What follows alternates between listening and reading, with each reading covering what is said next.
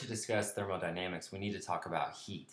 Heat is basically another means of transferring energy.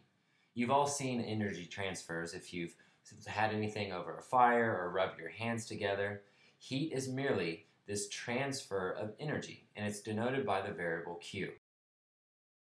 The first law of thermodynamics states delta U, or the change in internal energy, equals Q plus W, where W is the work done by or on the system. Q is the heat added to or removed from the system. Now, another way to think of work. This is the work done by the surroundings. Let's break the equation down and talk about U, or the internal energy of a system. We've talked about how gases have a kinetic energy. This U is the total kinetic energy of that system. It's the number of particles times the average kinetic energy. The number of particles meaning the basic particles, either the atoms or molecules. The change in internal energy is related to the change in temperature. Q is the heat added or removed from a system. When heat is added to a system, it is positive. When it is removed, it is negative. For instance, if I have a large metal rod, and on one end I have it over a fire, and on the other end I have it over an ice bath or something. Heat is being added to the system from the fire. Heat is being removed from the metal rod over the ice bath. A cup of coffee left unattended will become cold. This is because the surroundings are colder than the coffee itself. If I want to keep the coffee at a same temperature, I must add heat to compensate for the heat leaving the system. This is because all things try to achieve thermal equilibrium. Let's say that this is my cup of coffee, but in an insulated container. Notice that none of the heat is escaping from the vessel, and my temperature is maintaining 300 Kelvin. Now, if I expose this coffee to the surroundings are colder than the coffee itself. The heat will spontaneously flow from the hot system to the cold system. So when I expose this, notice what happens to the temperature. Imagine this is the energy of the coffee, and it's leaving, warming up the air surrounding it. If I wanted to get my coffee back to the same temperature, I would need to seal it and then add heat back into the system. The heat leaving the system is a negative quantity. The heat being added to the system is a positive quantity. Delta U, or the change in internal energy of the system, decreases whenever I expose it to the surroundings. Notice my temperature. As temperature goes down, delta U goes down. See how these particles have lower and lower energy. As I increase the temperature by adding heat, my internal energy will increase. We can use this spontaneous flow of heat in heat pumps. So let's say I have a hot reservoir, and it's putting into a system heat QH. Then I have a cold reservoir, and heat is flowing out of the system QC. Each reservoir has a temperature TH and TC. I can get work out of the system. In order to not violate the first law, QC equals QH minus W out. The second law of thermodynamics deals with entropy of a system. And it gives us this really nice equation for the maximum efficiency of an engine. Entropy never spontaneously decreases. It only remains the same or increases. Because of this, our maximum efficiency is given as 1 minus Tc over Th, the temperature of my cold reservoir over the temperature of my hot reservoir.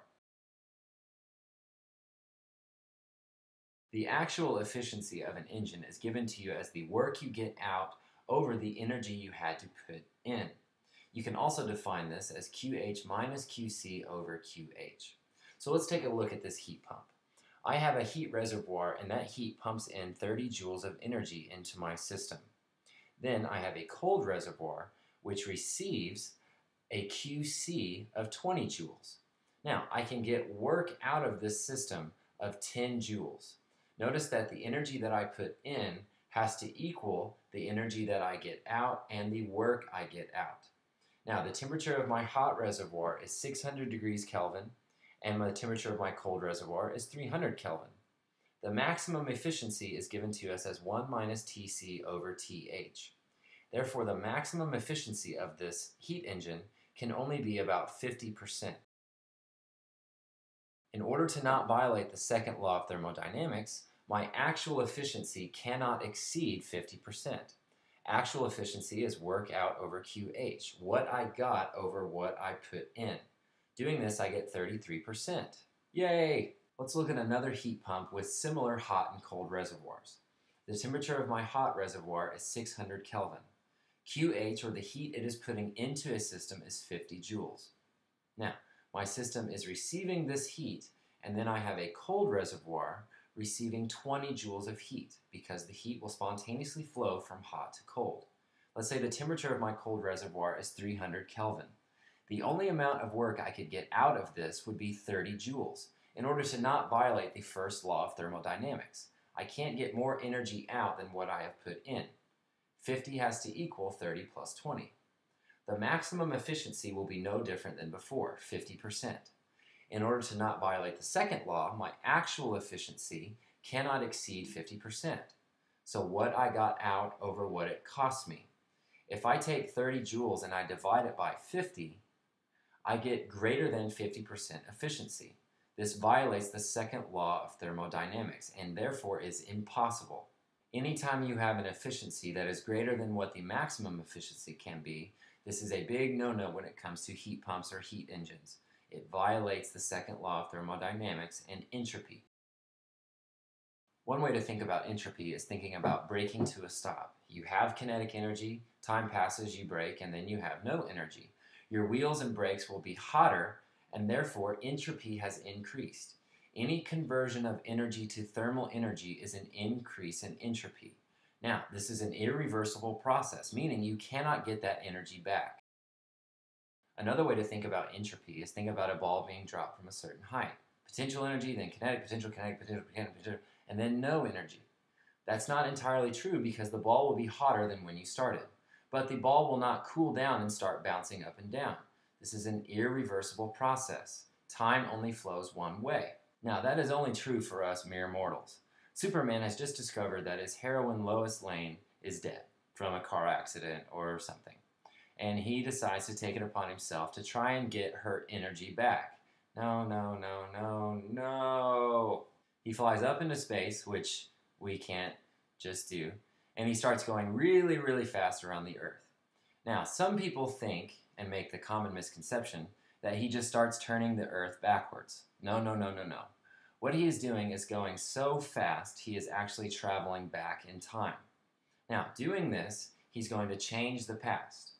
See how the rocks are moving backwards to a state of more order. This is violating the second law of thermodynamics.